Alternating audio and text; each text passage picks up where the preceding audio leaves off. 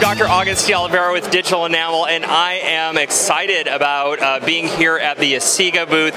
We have a new DLP printer that's going to be distributed in the States under the WhipMix label. So I'm here with Stefan. How you doing, Stefan?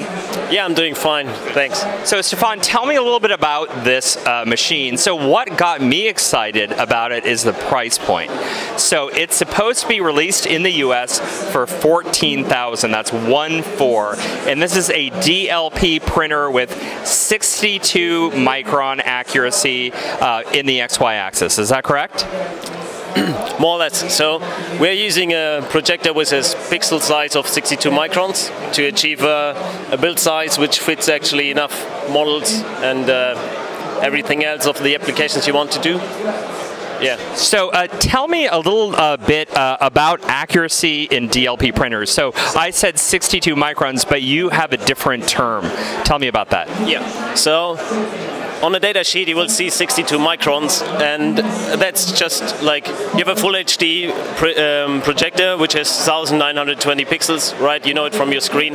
And yeah, if you have a certain build envelope, you just divide it by that number and you get a pixel size. Okay. But not every projector can do that. Like you need a very good projector and a good optics to actually have a correct image. So you know, just because your chip has a certain resolution, if you have an optics which actually skews it and you get a distorted image, then you can have the highest resolution, the number of pixels, your parts will not be accurate.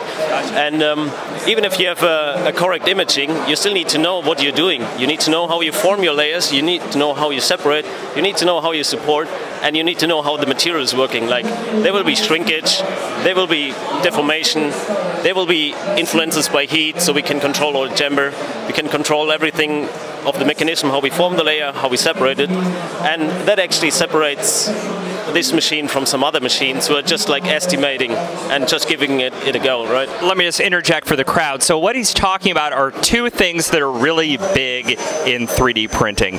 One is how the material is cured. So a DLP printer cures layer by layer by actually having a DLP projector like you would see in the newer TVs and things like that.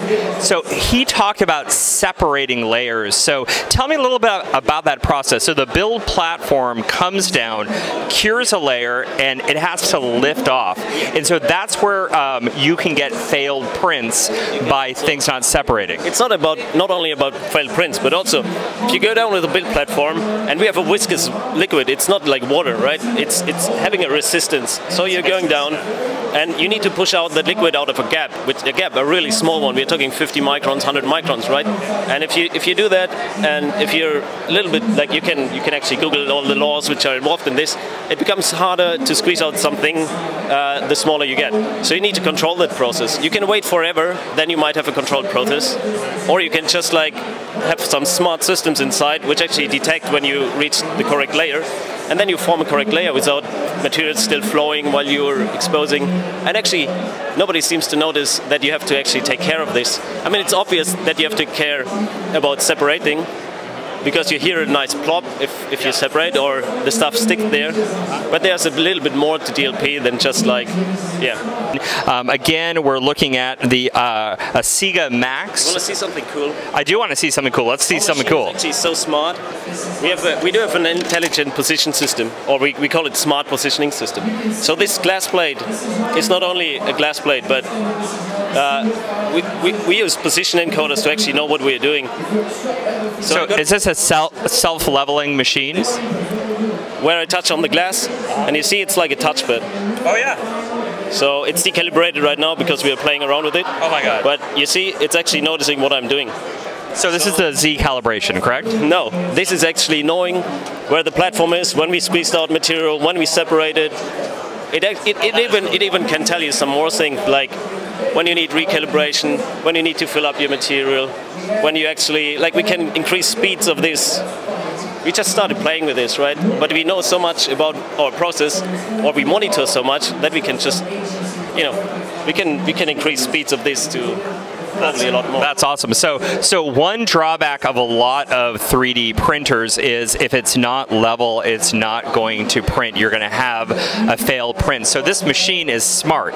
It knows exactly where this build platform is relative to the vat.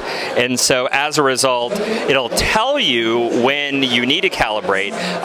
In machines, basically, if the machine is uncalibrated, you're going to wait for your print. Your print may take hours if you're doing a Formlabs printer, and it will tell you when you need to calibrate it. You're actually talking about producing medical products with this, like splints, yes, temporaries, stuff like this. It's a medical product. You're putting it in the mouth of a patient, right? Yes. You need to make sure that you get certain strengths, full curing, accurate things. Like, it's a therapeutical instrument. If you have a wrongly placed crown, right, you get headaches, you get all kinds of infections. So better make sure you have an accurate, accurate crown. So again, this is a smart machine. It's going to be very accurate. So Stefan, thank you so much for your time. Nice to see you.